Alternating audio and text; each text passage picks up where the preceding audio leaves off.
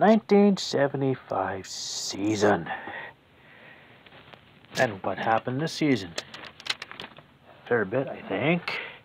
Start with January 16th when Minnesota releases Harmon Killebrew. Killebrew ends up signing with KC later. Kansas City, I mean. January 23rd, Ralph Kiner elected in the Hall of Fame by a single vote by the baseball writers. February 3rd, Billy Herman, Hank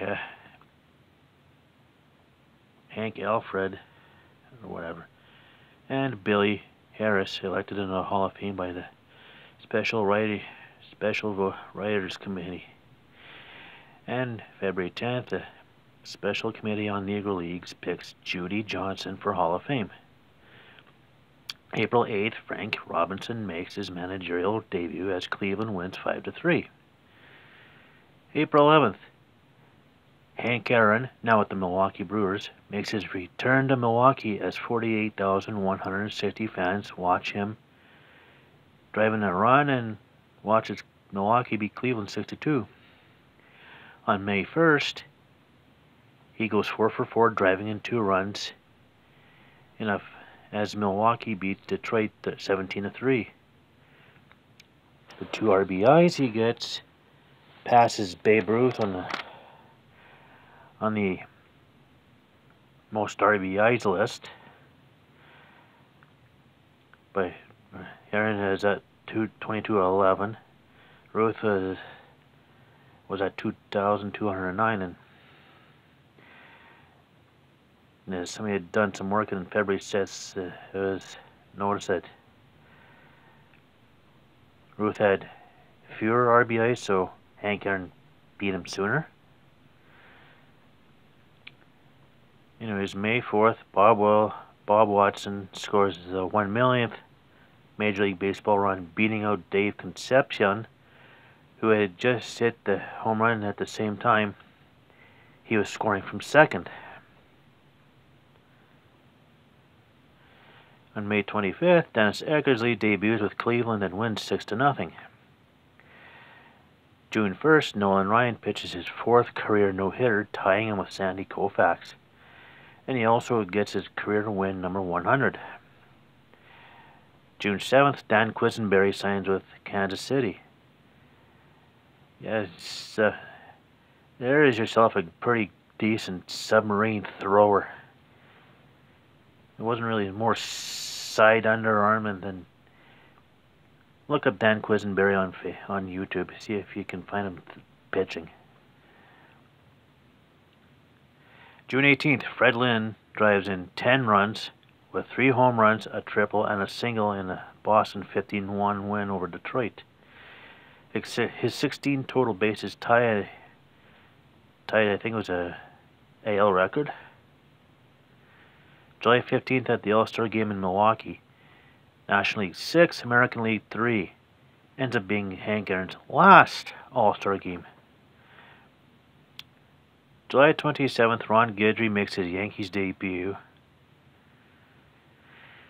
And on August 2nd, my birthday, Yankees 5, Cleveland 3, and Billy Martin's managerial debut. September 18th, Harmon Killebrew of Kansas City homers off Minnesota's Eddie Bain. It ends up being his last career hit, last career home run, and last career run he scored. November 12th, Kansas City releases him and ends up retiring with 573 home runs. Season stats: Rod Carew of Minnesota, 359 average, led the majors. Reggie Jackson of Oakland and George Scott of Milwaukee each had 36 home runs, led the American League. George Scott of Milwaukee also had 109 RBIs, led the American League. Jim Hunter of the Yankees and Jim Palmer of the Orioles, 23 wins each, tied for the Major League lead. Jim Palmer also had a 2.09 ERA, which led the majors. And Frank Tanana of California Later, he ends up with Detroit later. 269 strikeouts, leading the majors. National League, Bill Madlock of Chicago, 354 average, led the National League. Mike Schmidt of Philadelphia, 38 home runs, led the major leagues. And Greg Kuzinski of Philadelphia, 120 RBIs, led the majors. Oof. Tom Seaver of the Mets, 22 wins, led the National League. Randy Jones of San Diego, a 2.25 ERA, led the National League. And Tom Seaver of the Mets had 243 strikeouts, which led the National League. Standings. Boston finishes first in the American League East with a 95-65 record. Baltimore ends up with 90-69, 4.5 back. Yankees go 83-77, 12 back. Cleveland goes 79-80, 15.5 back. Milwaukee goes 68-94, 28 back. And Detroit goes 57-102, 37.5 back. American League West.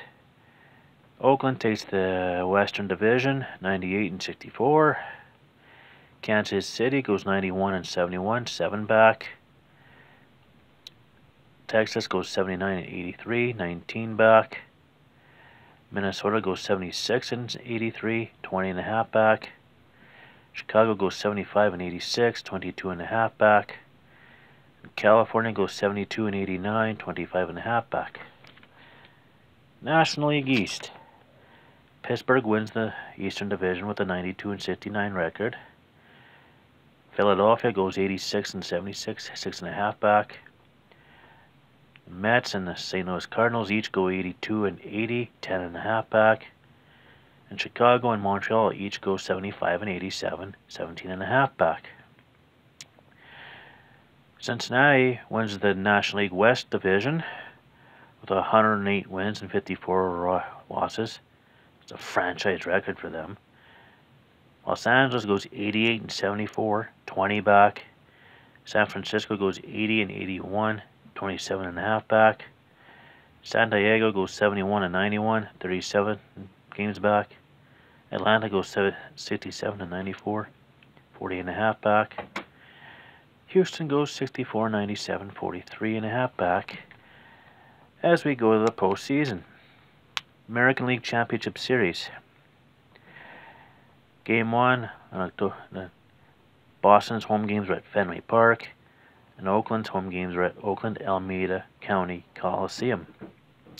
Game 1 on October 4th in Boston, Red Sox 7, A's 1.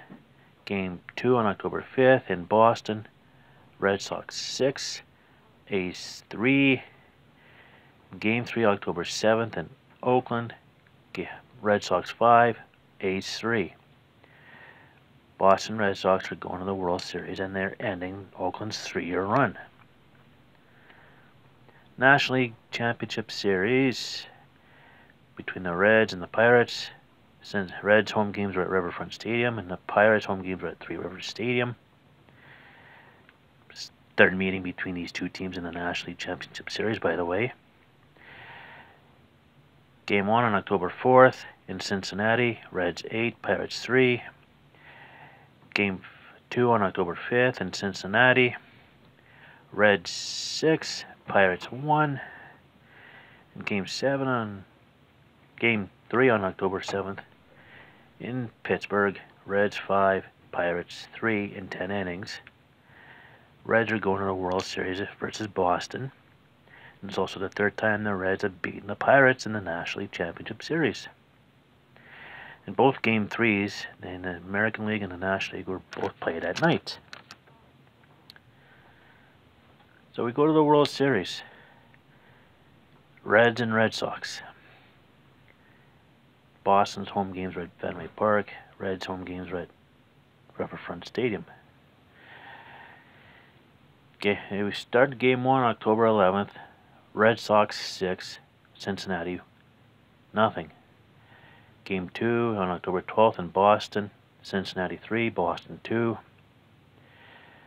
Game 3 on October 14th in Cincinnati, Cincinnati 6, Boston 5 in 10 innings. Game 4 on October 15th, Boston in Cincinnati, Boston 5, Cincinnati 4. Game 5 October 16th in Cincinnati, Cincinnati 6, Boston 2. The Reds up 3-2 coming back to Boston.